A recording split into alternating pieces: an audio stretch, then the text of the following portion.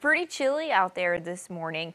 You're looking at some dry roads right now over Monroe. Clear skies and a bit of a chilly start. Our chilliest temperatures since May. We'll have those temperatures in the 60s today and really not budging much warmer than that. Frost advisory is in effect actually for the high country this morning. The mountains and the foothills could find these temperatures in the middle and upper 30s, which could be enough to put some frost on that cold sensitive vegetation. So you'll need a jacket this morning. The pets should spend more time inside, and those plants might have some minor frost damage, especially if they're cold sensitive. Is it too early for this? Actually not for the high country. Boone's first average frost is about October 8th, which is the last check. I think it was today's date, so about right on schedule. Not too early for these frosty conditions in the high country. Charlotte, though, is usually frost-free for another couple of weeks, not until the first week of November. The temperatures have really tumbled since yesterday.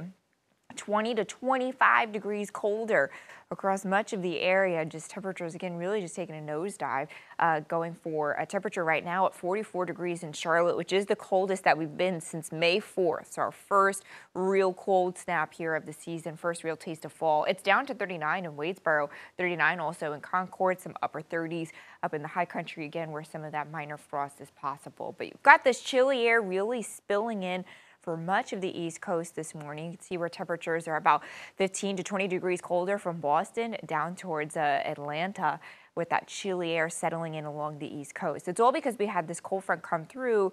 It was like Friday into Saturday, and that's what's pulling in that much cooler air behind it. Some showers continuing up in the northeast this morning. So temperatures today will be below average. Average is 76 degrees. We're going about 10 degrees below that, with temperatures kind of struggling in the middle and upper 60s today. It's going to be really bright, though. Lots of sunshine. Really pretty bright and blue, but the temperatures are not going to really budge too far. You're looking at, again, highs in the middle and upper 60s with the sunshine. Cold again going into tomorrow morning. Jackets at the bus stop with the kids, with temperatures again starting out in the 40s.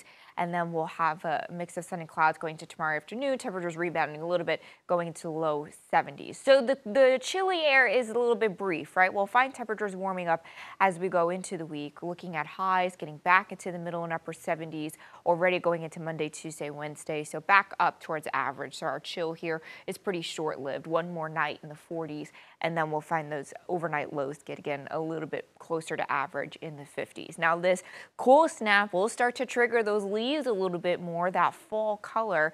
Chilly nights, mild sunny days, no big storms. That's what you need for some really nice fall color. That's already starting to pop in the high country, starting to find some of that color again a little bit bright. You do have to wait a couple of more weeks in Charlotte. That peak in Charlotte isn't really until the first week of November sometimes. You're getting that peak a little bit closer up in the high country, mid-October there. Again, sunshine today, chilly, middle and upper 60s. You're going to keep things clear and cold again tonight, another night in the 40s. A chilly start on Monday. We'll keep things quiet through a lot of the week with temperatures rebounding back to average.